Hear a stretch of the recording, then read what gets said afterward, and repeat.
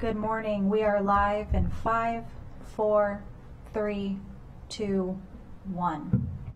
Good morning, everyone. Welcome to this session of the Government Operations and Fiscal Policy Committee. I am Kate Stewart, the chair, and I'm joined by Council Vice President Andrew Friedson and Council Member Katz, the other committee members. And today we have Council Member Don Lukey joining us. We have 4 items on our agenda today, and we are going to start with the OLO report 2023-4, Developing Data Strategies for Future Emergencies.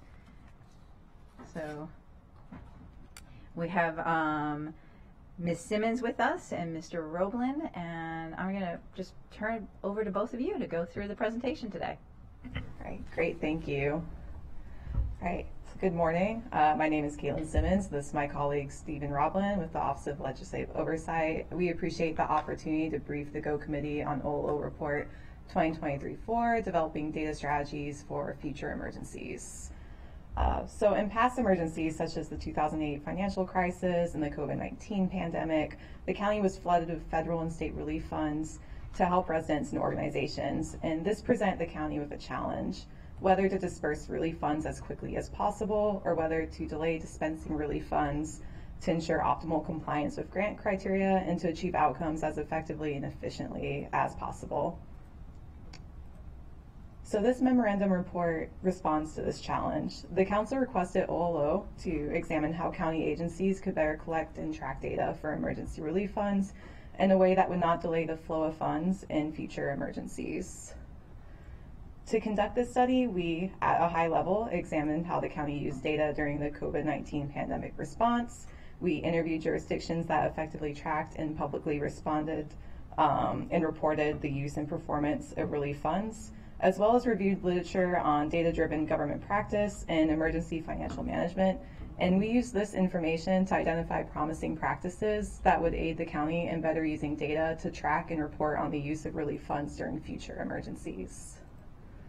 So today we'll go over the highlights of the report, including an overview of some of the challenges the county experienced in using data during the pandemic, findings from outside jurisdictions that OLO interviewed, a summary of the report's findings, and OLO's recommendations.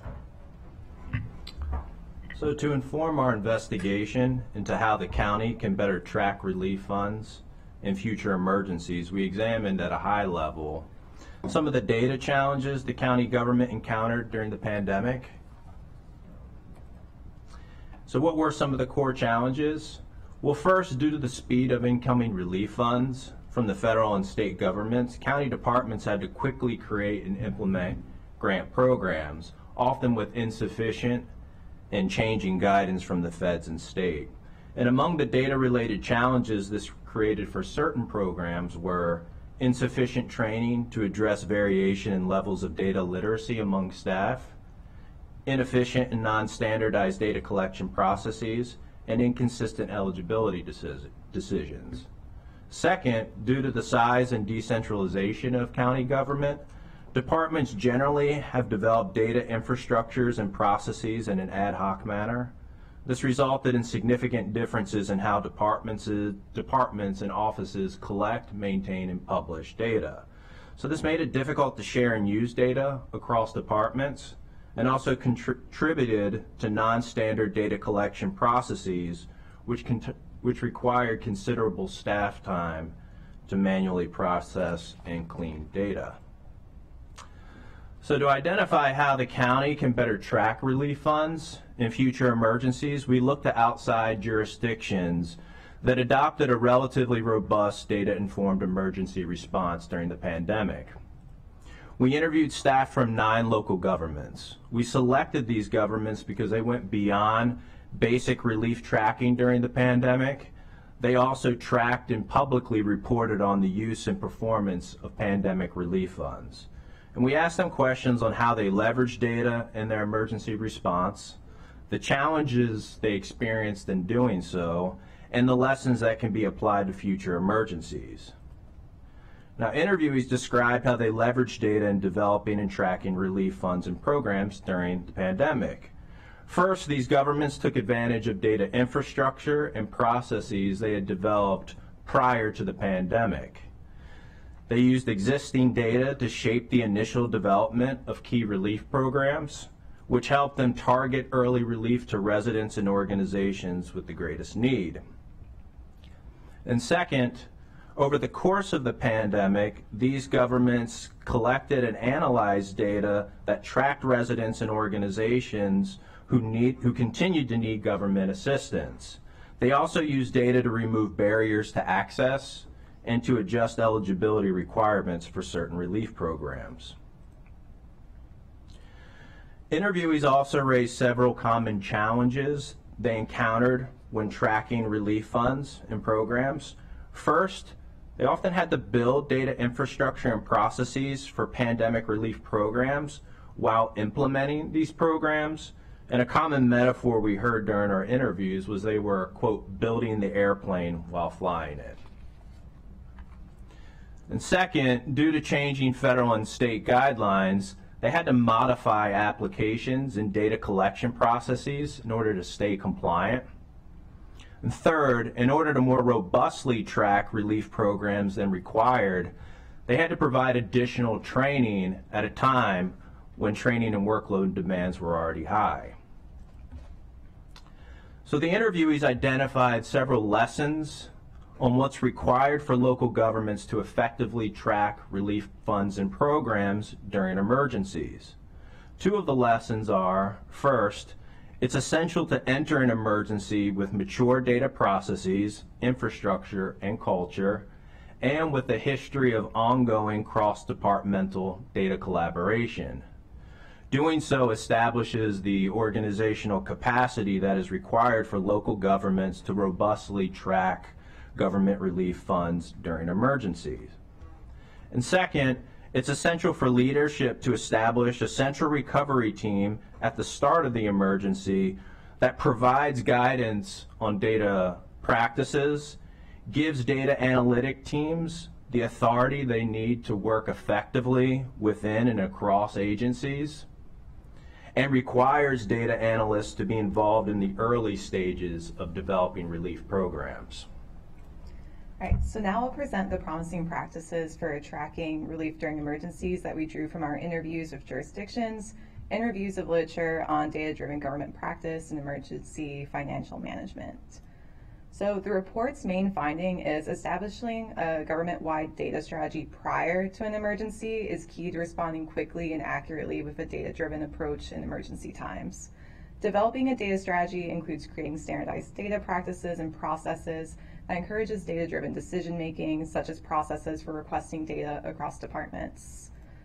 OLO also found, through a review of literature and interviews with other jurisdictions, that developing strong organizational data collection, analysis, and tracking practices during non-emergency times is necessary to harness data during an emergency response and recovery period. Jurisdictions interviewed by OLO report leveraging their existing data infrastructure to inform and shape the development and public tracking of pandemic relief fund programs. So local governments can build mature data processes and infrastructure by conducting a data inventory, improving the cleanliness and quality of data, providing data literacy for all employees to develop a baseline knowledge of data and its uses, and developing mechanisms for deep and persistent collaboration and data sharing between and within departments. OLO also found guidance from FEMA, which states that during emergencies, it's essential to have a central organization where government leaders can coordinate and direct emergency efforts, as well as collect and analyze data. Within the central organization, FEMA recommends the inclusion of a team with individuals that have both IT and grant management experience to ensure that data is being collected and utilized correctly, and can also respond efficiently to shifting federal and state grant requirements during an emergency.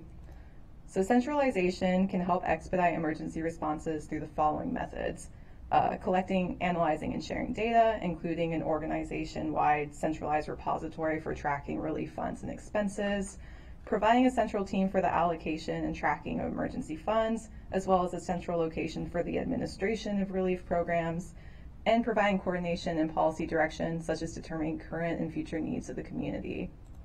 So to prepare for a centralized response prior to an emergency, establishing a data-driven sharing culture across all departments can break down silos and lead to better communication across the organization. This can, in turn, make it easier to launch a centralized response when emergencies occur. There's a few steps to take in preparing the county's data culture, specifically data-driven decision-making and data sharing prior to an emergency. So the first step is to gain explicit support and buy-in from leadership across the organization, and leaders should be willing to work with employees and other departments to establish standard data processes and uses.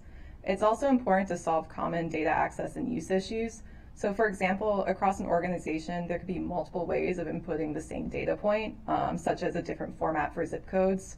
And if it isn't standard, it can take more staff time to clean up and compare data, so time could be spent elsewhere responding to an emergency. And finally, creating mechanisms for regular communication and data sharing between departments can lead to opportunities for collaboration between departments, which in turn will aid in data sharing during an emergency response. So now we'll turn to, Now we'll turn to OLO's recommendations. So based on the promising practices, we identified 3 core recommendations that the county can act on now in order to prepare for tracking relief funds and programs in a future emergency. So first, to build the organizational capacity required for tracking relief funds during an emergency, the county should expand its capacity for cross-departmental data collaboration. This could involve expanding county staff's capacity and departments establishing formal data sharing processes and selecting personnel to serve as, quote, data liaisons who would lead and facilitate collaboration across departments. And this recommendation would help establish the culture and history of data collaboration that the county could draw on when establishing and implementing data-informed relief programs in future emergencies. And second, to further build the organizational capacity needed in a future emergency, the county should conduct data literacy trainings that focus on creating a shared understanding on how to leverage county data.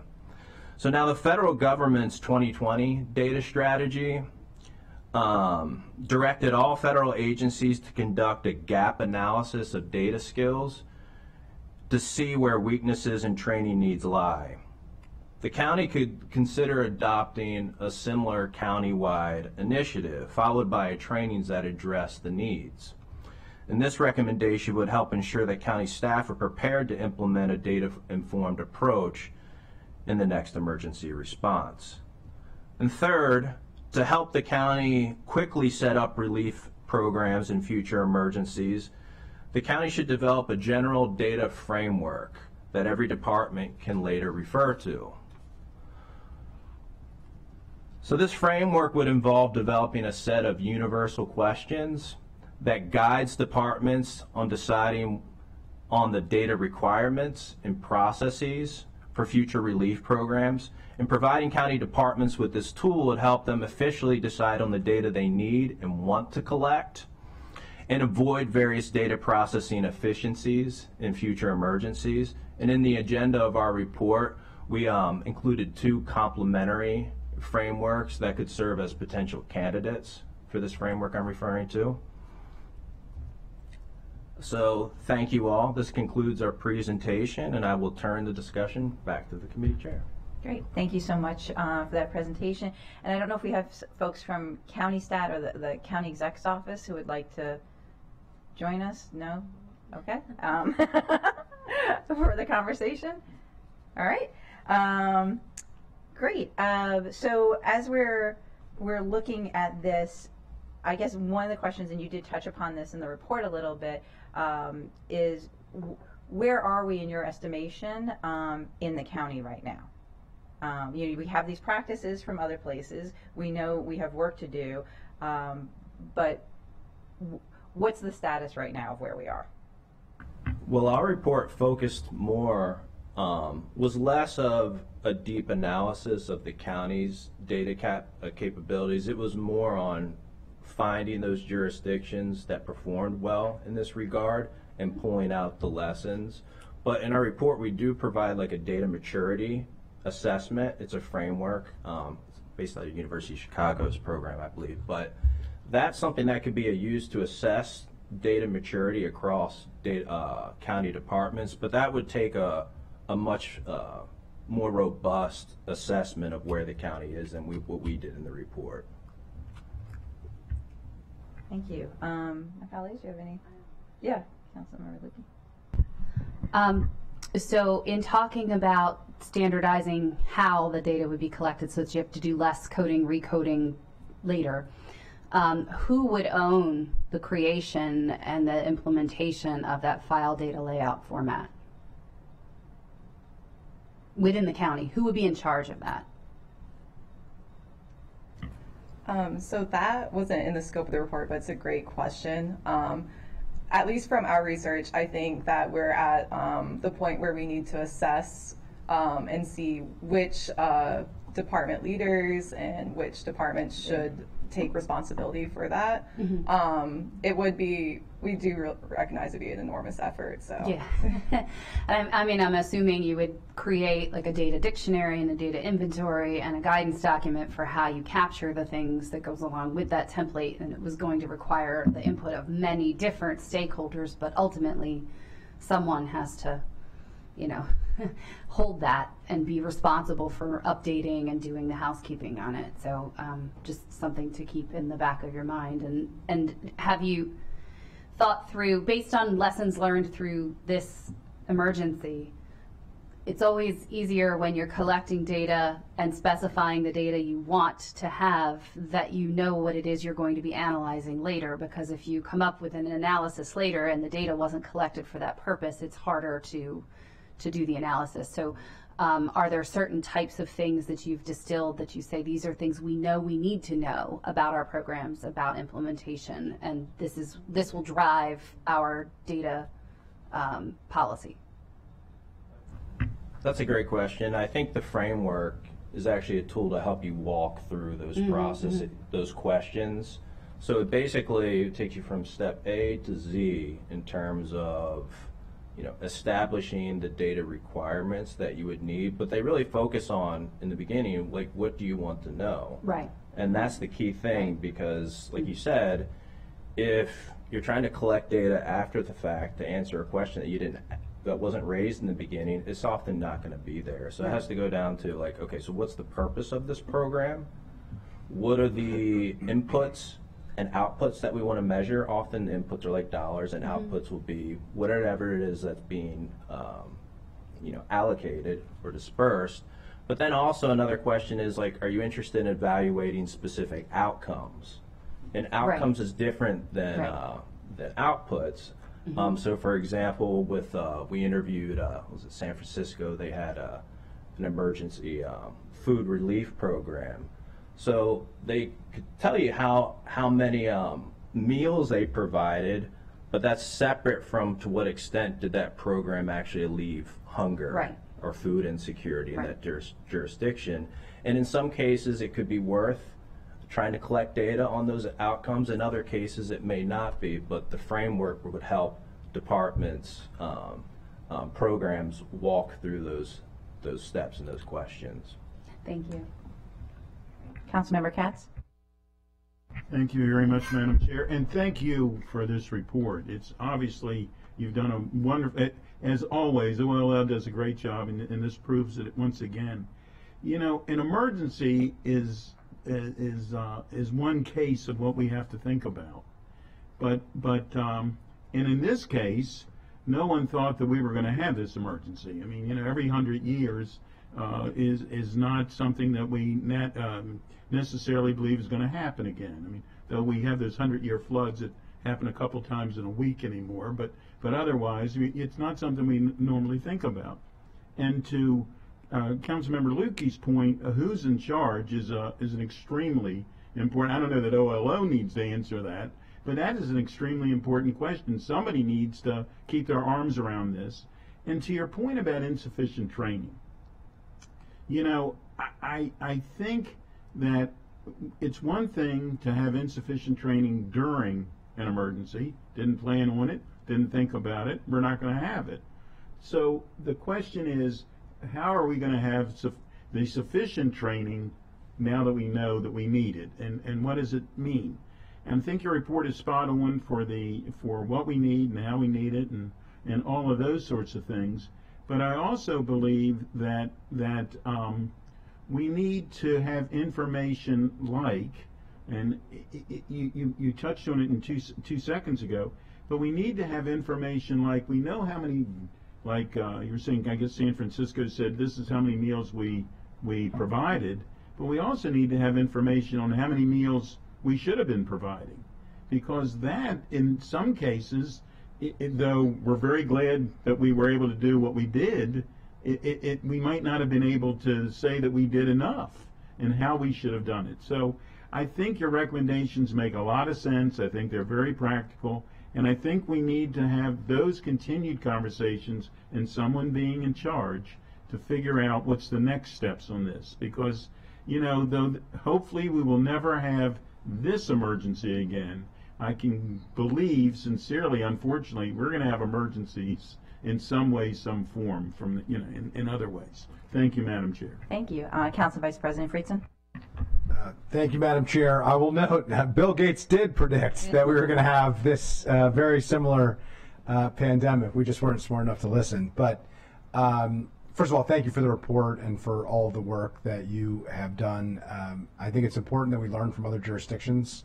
Too often we think we do things better or differently than everybody else, and we think that's a good thing, and sometimes it is, but you know, oftentimes you know, it helps to just follow what other people are doing, seeing what works, and implementing it here. And I think we should do that. And you know, we also have, you know, what is arguably the most challenging but most significant stress test that we've ever faced. And so, you know, we have a lot that we can look back on what did and didn't happen. You know, I am interested not only in some of the inputs and outputs and the data that has been discussed largely here, but in some of the areas where we know we didn't collect data properly that hurt us. So for instance, we didn't know the type of data that needed to be collected in order to get FEMA reimbursements. And we're never going to get reimbursed for tens of millions of dollars of FEMA reimbursements because we weren't collecting the data properly. We weren't cataloging the hours and the work, and it's not to blame anybody for that. It's just to recognize that that was a mistake, that now we know. We didn't know then that that was going to be required. And so, you know, there are 100 examples, 1,000 examples of things like that I think we can go back and look not just to what other jurisdictions are doing, but to do the debrief internally of what worked and what didn't work, where we fell short. I mean, I think, you know, it's important to note that we worked very hard. County employees worked very hard. County residents stepped up, and, you know, we fared better than most, although still, you know, tragically in so many cases for so many families. But, you know, there are a lot of things that we did that we need to do better next time. And, you know, I think, to me, that's the kind of second piece of this question on the data, is not just on figuring out food distribution and all these other areas that I actually think we did pretty well in making it a little bit more systematic and making it a little bit more data focused so that we can, you know, assess how we're doing and how to do it better. But also to make sure that we're documenting and keeping the data in a way that, you know, allows us to compete for federal dollars and state dollars, and allows us to, you know, ensure that we're, you know, being careful stewards of taxpayer money. So yeah, I hope that this report, plus the work that Dr. Stoddard and others in the executive branch are doing to take a deep dive into, you know, the what went well and what needs to improve, can be merged in some way, and that we can look at, you know, what our other jurisdictions did that we can learn from, and what we did and didn't do, and what we could learn from. And then, you know, I would hope that, you know, we could have some type of report. I know that the executive branch had been working on that, but I think this should be part of it too. And so perhaps we can suggest that to the executive branch and to Dr. Stoddard and others to look at, you know, the work that they're doing, but also what other jurisdictions did as part of that, you know, post-game analysis, so to speak. So appreciate all the work. I think this is really important, and now we, to a certain degree, know what we didn't know, which will be helpful for the next time. Hopefully it won't be nearly as severe, but we are going to face challenges and emergencies moving forward. They might be shorter, they might have more targeted impact, but we need to be ready for them, and I think this report will help us do that. So thank you. Great, thank you.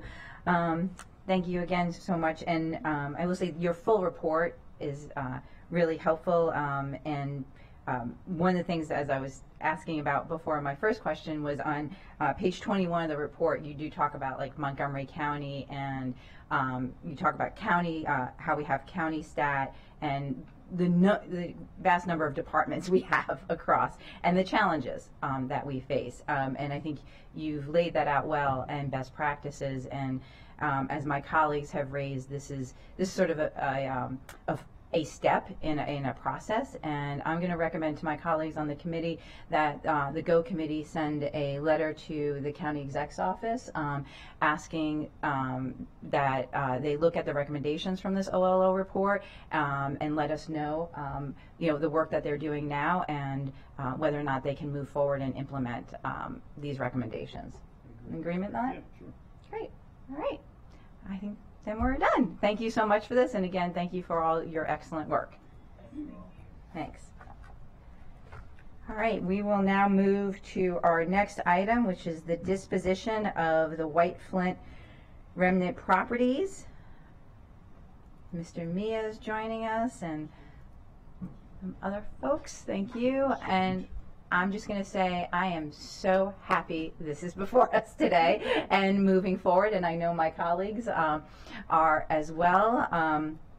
This is, as it says in the packet, this will move us forward in particularly the North Bethesda area with furthering our lab capacity in the county, and we're glad to see that we're able to take this step today. So, Mr. Mia, I'm going to turn it over to you to walk us through the packet. Okay, sure. There's no significant issues with the disposition from staff's opinion. The packet has a lot of background. I did want to note two items, really. One is the history of the site. For many years, it was envisioned to be developed by Gables as a mixed-use multifamily with a commercial component, as well as a parking garage, to serve both the development site as well as the adjacent park and aquatic center. Because of delays in the road construction and road network in the area, as well as changing market conditions, Gables sold their interest to Stonebridge, who is now proposing the development proposal in front of you today as a lab space mini campus, essentially. The garage component does remain within the project plans. Right now, a minimum 100 parking spaces is being proposed, but that number will change depending on negotiations with DGS. I will note that Gables had planned to reserve approximately 400 spaces, so there's some numbers that can be negotiated in that space. Other than that, the only other item to note is the county's CIP contains a wall park garage project for $6.5 million. That was originally planned on the Gables development site for 250 spaces initially. Again, we're expecting an updated CIP in the next CIP cycle to update those costs based on what the ultimate number of parking spaces will be. Other than that, I don't have any other comments. Great. The folks from DGS, you all have any? Just briefly, good morning. Greg Austin, Department of General Services. As the chair notes, we are very excited about finally moving this project forward. As Mr. Mia mentioned, this was born out of the White Flint Sector Plan many years ago, and we've all been working on it since then. And with the dynamic change between ownership and interest, and moving forward with Evolution Labs and an exciting new project is certainly something that the executive branch is very excited about. Just a couple of notes, as Mr. Mia mentioned, customary thorough packets, so we really don't have anything to add, except you will see a CIP amendment at some point for the Wall Park project, mostly to change the narrative and the details, because we are working with a different partner. The short version is the numbers will not change, so we are still working with the original appropriation, and so we've at the time that we bring over the CIP amendment, we will be able to discuss in more detail how we've achieved meeting the parking needs of the existing facilities for both the Parks Department as well as DGS and our rec colleagues, all within the original CIP appropriation. So we've got a path forward, and we'd be more than happy to talk about that when we bring the CIP amendment over, and that is forthcoming this summer. Evolution Labs did receive its plan approvals just a couple of weeks ago. We were in attendance for that, and so we are seeking your approval of the declaration of no further need, which is generally a technical matter, but we provided the full picture here in the packet, and Mr. Mee has done an excellent job of capturing everything. But for the purposes of today, simply requesting approval of the executive's declaration of no further needs so that we can put these properties into play, execute a general development agreement in the upcoming weeks, and then the game plan is that Stonebridge would be ready, pulling permits and off and running this fall. So we're excited to move forward and happy to answer any questions. Great. Thank you so much for that update. Council Vice President Friedson. Thank you. First of all, I'm very excited about this. I want to acknowledge and thank the chair for her work. This started when I represented this community in this area, North Bethesda. Really appreciate all the work, Mr. Assant and your team working together and collaboratively, and then passing the baton and all the work that Councilmember Stewart, Chair Stewart, has done up to this point. Last council had two significant zoning text amendments that we approved that really facilitated biohealth in the county and to double down on our global leadership in that regard. 2109 has gotten most of the attention. That reduced the regulatory review process by 75%. We're looking at expanding that to affordable housing as well with a new zoning text amendment that I've introduced with Councilmember Sales. But the one that and Montgomery County has really flourished in the suburban biohealth campus type area, but the goal, as we have set in our economic development strategic plan, to go from third or fourth to first or second nationally in biohealth, we need to do really, really well, if not be the best at both. And this will help us do that. And so it's really exciting to see this project, which is taking advantage of that zoning text amendment for the first time, and I hope is the first of many of these similar projects that are going to bring high-quality jobs and life-changing research and life-saving technology right here in Montgomery County. So really appreciate all the work. I'm really excited about this. It really does show the fruits of the labor of the last council really coming to fruition at the beginning of this council. I know the work that we're going to do over the next few years, we plant the seeds and the next council gets to enjoy the fruit. And so, you know, hopefully we can continue on in that direction. So with that, I'm very excited to move forward with this, and I'll yield back to you, Madam Chair. I did learn a lot from representing the Ag Reserve. Yes, yeah. Know how it works. Yeah. Great. Any other comments or questions? All right. All those in favor on the committee of moving forward this recommendation to council? That is unanimous. Thank you. And I think you all are staying right here for the next piece for the disposition of Emery Grove, and that's, I think, why Councilmember Lukey has joined us today. And Mr. Meyer, I'll turn it back to you. Sure. This is another disposition. This time, the county is proposing to transfer a parcel of county-owned property to the Housing Opportunities Commission for purposes of developing housing developments. There's actually 3 properties involved in the development. 2 are not subject to disposition as they are going or being proposed for transfer to HOC for housing development. The third site, the subject site here, is a closed school property that has to go through a separate disposition process for slightly enhanced scrutiny, given that's this closed school site. Really no issues with this one. I think the packet contains the background on development site. We're looking at a total of up to 336 housing units across all 3 parcels. The main parcel, which again is not subject to this process, is the surface parking lots at the Upper County Community Center and outdoor pool. The plan is to replace the surface lot with a parking garage and to use the remainder of the site to build these housing units. The housing units will all be 30% leased, 30% will be NPDUs. The rest will be a mix of rental and for sale. The Pepper Ridge parcel, which is in the subject property, is envisioned to build 10 for sale townhomes.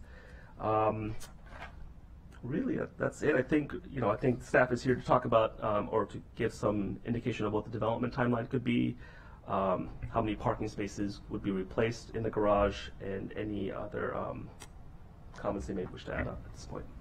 Sure. Good morning again. Greg Austin, Department of General Services. Again, a really exciting project this is, again, just a technical matter of the closed school disposition process, which is a little bit different than the county's disposition process, but be that as it may, we are seeking your approval on the declaration of no further need for what's in your packet under circle on page 4 as map designation 2, which is the Pepper Ridge school site. But bigger picture, HOC, as I'm sure you know, HOC approached the county a few years ago with a very impressive redevelopment scenario for the Emery Grove neighborhood and some areas that were subject to urban renewal many years ago. There's a great story to tell. There's lots of presentations. If you haven't seen it, we'll make sure that you have a link. The 3 county properties that are involved here, one is some old right-of-way, one is obviously the Upper County rec facility and outdoor pool, and then of course the subject property for today. The county executive is committed to involving all 3 of these properties with HOC, and as Mr. Mia mentioned, the properties that we intend to do direct negotiations with HOC are not required to receive council approval for that reason, because it's a sister agency. So it's really just number 2 that we're seeking your approval on. But the larger context is in your packet. Again, we're very excited moving forward. The timeline of the redevelopment, there are a lot of moving parts. HOC is working on partnerships of their own. This is a technical matter to get out of the way so that they are able to go out and secure those partnerships without having to make them contingent on county council approval of the disposition of the lands involved. But beyond that, they will establish those partnerships. I believe we're already in negotiations with some, and it'll be moving forward this fall. So happy to answer any questions, and if it is a committee's recommendation, we can always speak with our colleagues at HOC and have them come in and present this fall as well. Wonderful. Thank you. First, I'll turn it over to Councilmember Katz. Thank you very much, Madam Chair. I am certainly aware of this site. I actually went to elementary school there when it was called Longview. And just as, Mr. Assant touched on this, but it was the year in 1955, 56, when schools in Montgomery County integrated. At that time, it was Longview Elementary was the African American elementary school, and Gaithersburg, which was, I don't know, 2 miles from there, maybe not even that, was not integrated. And when the county did integrate, what they did was they bused students from Gaithersburg Elementary to Longview for 3rd and 4th, and I think maybe even 5th grades. And I was one of those people that bused, and that's one of the places that I met my buddy Greg Wims, Delegate Greg Wims. But what we're about to do, candidly, is correcting an embarrassment in Montgomery County. And there's no other way to say it.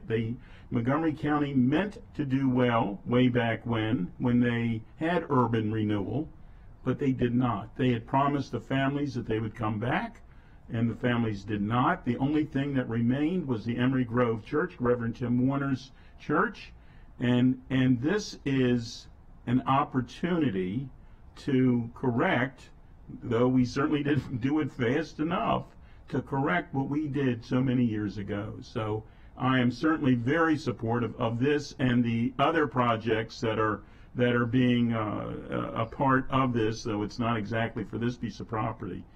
We needed to do it. We are doing it, and I'm very pleased to be a part of correcting what has been a terrible wrong. Thank you very much, Madam Chair. Thank you, Councilmember Katz, and thank you for that background and the importance. of this. And just again, I just want to say it is really a privilege to serve with you, and to really be able to give this context to the actions that we're taking today and knowing the history of our county. So thank you. Council Vice President Friedson. Thank you, Madam Chair. Thank you, Councilmember Katz. I was going to say I've learned the history of the county. Councilmember Katz has lived the history in many ways of the county, and that was just a good example of it here. I am just incredibly proud of this project. It is something that the council, the county executive, the Housing Opportunities Commission, Habitat for Humanity, Tim Warner and Pastor Warner and the church and the broader community have been all in on. And it is about righting historical wrongs. It is about restorative justice. It is about trying to repair the damage that we did as a county, as a community, as a county government. And so I think this is just a great example of it. I think it's important to note that this is part of an even broader project. We're going to restore Johnson's local park, which was once one of the great ballparks where some of the great black baseball players in the history of the country came to play. This is a site where tens of thousands of residents from all up and down the eastern seaboard used to come for camp meetings, to have fellowship, to band together, to restore their resilience through impossible circumstances.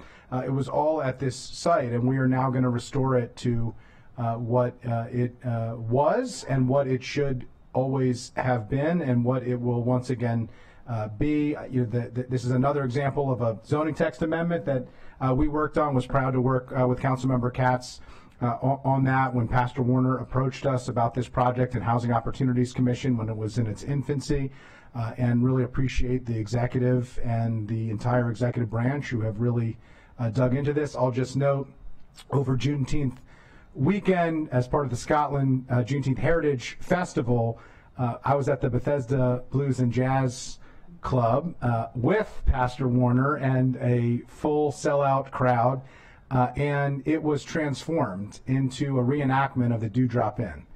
And the Dewdrop Inn was a music venue at a time when Montgomery County was segregated, where rock and roll, which was invented in the black community and appropriated by the white community, was celebrated. And it was an incredible night on Saturday night, and really brought us back in that way. But I think it was a reminder of what this community was before it was taken, and what it could be again. And as I said before, we have to be as intentional in undoing the injustice as we were, and as the county and as the community was intentional in doing the damage itself. And this is one of many examples of that important work, and I'm just really excited and proud to be part of it today. Again, this is just one small piece of a much bigger project with a lot more work to do, but it is an incredible community-based partnership that the county is really being part of the leadership to right this historical wrong. So with that, I'll yield back. Thank you. Councilmember Lippy. Yes, I am super excited about this project and what it means for the community, and that finally things are moving forward. And I know I don't get to vote on this today because I'm not part of this committee, so I'll just hear and smile when they all agree on moving forward with this. But to reflect what my colleagues have already said, I think it's important, with all the new things that are coming that will be wonderful, that we don't lose sight of the history, and that we own the delay, and that we reflect that, and we remind people of that, and that we celebrate the new but don't forget the old, and make sure that the history of this community is reflected in and around all these developments, so that others, when whether it's Councilmember Katz having a fireside chat or Andrew giving a history lesson, are not available, that others may find things to reflect upon embedded within the community itself, in order to tell that story and keep telling that story. So thank you. Thank you. So you know, dispositions usually are fairly dry, straightforward things, but I think this one and the prior one shows where we've been as a county and where we're going in the future. And so, you know, I think for the Government Operations Committee today, I'm thrilled that we're able to move both of these forward. And so with that, I'll ask for the committee, all those in favor of the recommendation to council. It's unanimous. And we're done with the disposition for Emery Grove. Thank you very much for coming today. Our final item for the committee today is our FY 24-29 tax supported fiscal plan summary.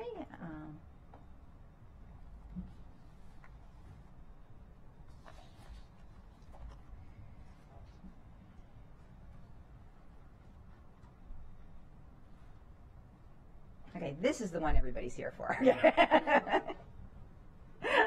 Mr. Howard, I think I'll turn it over to you first. Well, this item, after the last two, may be a little bit less exciting, but it is an important, it is an important action that the council takes each year to reflect the decisions that were made as part of the operating budget, which you just approved last month. So I'm going to turn it over to Mr. Ambinder to walk through the staff report. Good morning, council members. Logan Ambinder, postgraduate fellow with central staff. We're also here with Mr. Waters and Mr. Mullen of OMB, and Ms. Feldman and Mr. Platt of the Department of Finance. We are here to discuss the tax-supported fiscal plan summary for FY 24 through 29. This summary reflects the budget that the council approved a few weeks ago in May. The county charter requires that the council approve this summary every June. Updated versions of the fiscal plan will be presented to council in December and March to reflect changing economic and fiscal conditions. Council staff does recommend approval of this summary as prepared by OMB. We'll go ahead and go through some of the highlights in the packet. Beginning with page 2, in the middle of the packet, the policy assumptions. Those remain unchanged from previous years, with the exception that this plan does assume the 4.7 cent supplemental property tax increase approved by the council in the most recent budget. Moving on to revenues, the summary table at the top of page 3 in your packet indicates overall a 5.3% projected increase in revenue from fiscal year 23 to 24, followed by smaller increases in the years thereafter. For property taxes, the highest projected growth rate is also fiscal year 23 through 24. That's a projected 8% increase due to the rate increase that the council approved. This is lower than the rate increase in the previous version of the fiscal plan since the council elected not to adopt the full tax increase recommended by the county executive. After the 8% increase in FY24, the average annual rate of growth projected in property taxes is 1.7%. Income taxes estimated to increase by 2.9% from FY23 to 24, and then by an average of 5.6% each year thereafter.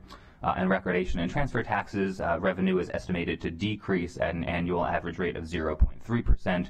This is driven by the estimated decrease of 23.7% from FY23 to 24, but after that, the estimated average change through FY29 is a 4.4% average annual increase. Moving on to available resources in the middle of page 3 of your packet, we'll just note that available resources are projected to grow by 7.2% from FY23 to 24. After that, available resources grow at a more constrained rate. And then moving on to the final portion, fixed commitments, you'll see at the bottom of page 3 and the top of page 4 of your packet that debt service, pay-go, and current revenue funding for the CIP are all at policy levels. With regards to reserves, FY23 reserves are projected to end at 14.1%, FY24 reserves projected to end at 11.6%, and the fiscal plan assumes reserves at the 10% policy level for all the years thereafter. So again, council staff recommends approval of the plan, and we're happy to answer any questions or turn it over to colleagues from OMB or Finance for comments. Great. Thank you, Mr. Ambinder. Does Finance or OMB have any additional comments or anything? No? All right. Council Vice President Friedson.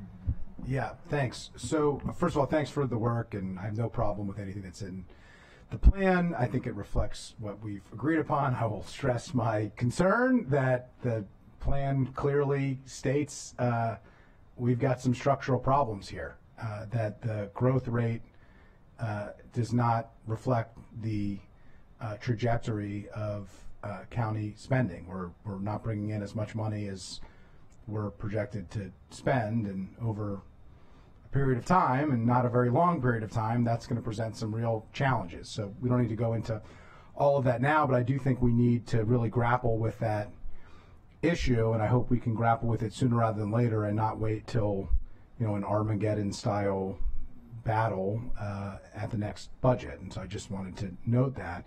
And in that spirit, we have a revenue monitoring group that I moved forward a bill that modeled similarly to the state that is intended to be a collaborative approach between county departments, the legislative branch, Office of Legislative Oversight. It's not clear to me that that group has been utilized to the extent that it should be, that it is not as proactively collaborative in grappling with these issues as it needs to be. And so I just hope that as we move forward, as we begin to grapple with these questions on revenue and on economic projections and on expectations, that we really lean into that proactive collaboration to avoid the confrontational nature that we run into when there are wildly different views during the budget cycle of what our reasonable expectations are for the fiscal realities. I've said before, hope is not a fiscal strategy. I think we have tried that. I think we are running into the realities of that now that the federal revenues are up.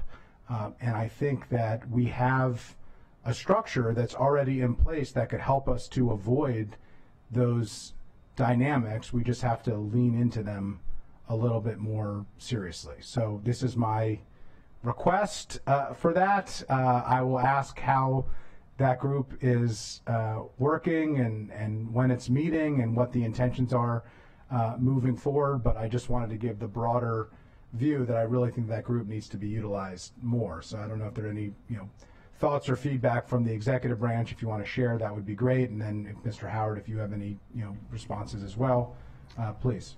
Nancy Feldman, Department of Finance. The Revenue Monitoring Group, the Revenue Estimating Group, however we've titled it, and I seek Mr. Howard's input as well.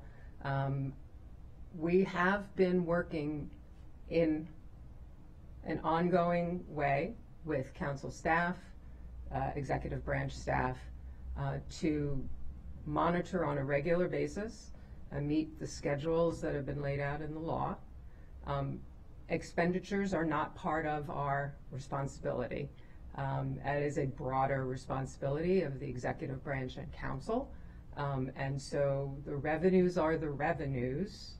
How we get to those numbers, the models that we build and have all been worked through with our group, and hopefully greater understanding of everything that goes into the revenue forecasting process will help understand what our limitations are based on the law that's in effect at the point in time that we're doing the forecast. So there's two parts of a budget story. The Revenue Monitoring Group has one part of that within scope. Yeah, thank you. I would just concur with Ms. Feldman that the group has been a good effort, and I think it's been a great learning experience for everyone who's participated so far. As from the council side, from the legislative branch side, as we are working more closely and collaboratively with Department of Finance and understanding their different modeling and some of the assumptions that are going into the revenues, then that helps us as we work with the council and helping you provide you information for your decision making. Certainly think that as we go forward, we'll continue to improve that and keep working to come up with different strategies and structures to provide the information that both the council and the executive need as part of the decision making process, both during the budget and then the pre-budget, as you mentioned, when we do the fiscal updates.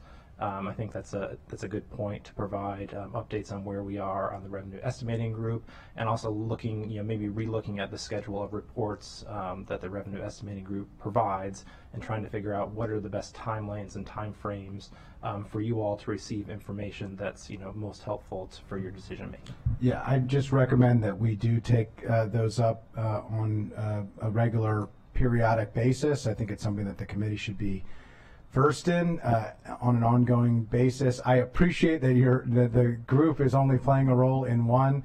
I will note that we do have a requirement for a balanced budget, so these two sides of the same coin should be working in collaboration and coordination. They shouldn't be divergent, but I think the reality is that they are, and I think one of the dynamics is that there is a view that we budget on an annual basis, and therefore, as long as we make things work for the snapshot in time, sometimes through some accounting tricks, that it's okay, and then we'll figure it out next year, and we'll do something similar next year. And I think we have to get out of that ongoing dynamic, and I think this collaborative group could be part of the solution to that challenge. But I appreciate the update and hope that we can move forward with that, and I'll yield back to you, Madam Chair. Thank you, Council Vice President Friedson. Mr. Howard, maybe if you could send out to the committee just an update on the next couple of meetings and reminder of the schedule for the revenue estimating group. Of course, we'll certainly do that. Thank you so much. All right, not hearing any other comments or questions. Are we good with making a recommendation to Council on the fiscal plan summary? Yep, it's unanimous, so we're good with that.